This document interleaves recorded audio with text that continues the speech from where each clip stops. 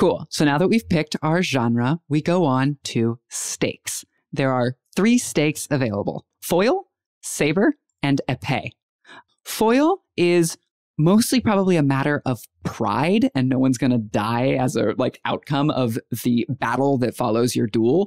But make no mistake, pride's a big feeling. Yeah. It is. It's intense and dramatic and intimate. Lean into the over drama when you pick foil.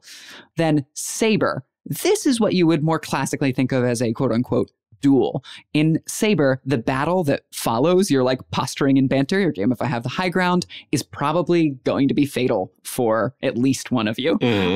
And finally, épée.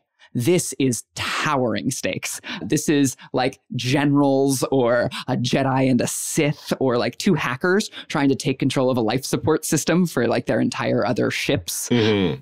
So, Zeta, for our space criminals, are you feeling any level of stakes in particular? I've got a few options I'm thinking, but I wanted to ask.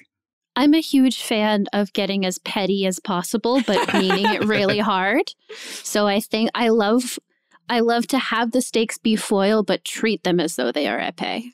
Yes. I love that. I love that. I don't know. Amelia, I think... I was kind of torn between, I'm like, is this super petty or is this super important?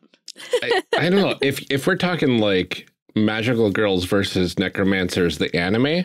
Yeah, this is probably world-ending stuff, right? This would be épée hands down. Yeah. Yeah, I'm thinking let's do it. Madoka. Yeah. Let's do it. The fate of the universe is literally in our hands. Okay. Let's do it. I really love the energy of we're playing space criminals and the stakes are so quote unquote low, and you're playing a magical girl and the fate of the universe depends on it, which is totally part of the genre. I just really like the aesthetics of that. We're really playing the anime here. I'm feeling it.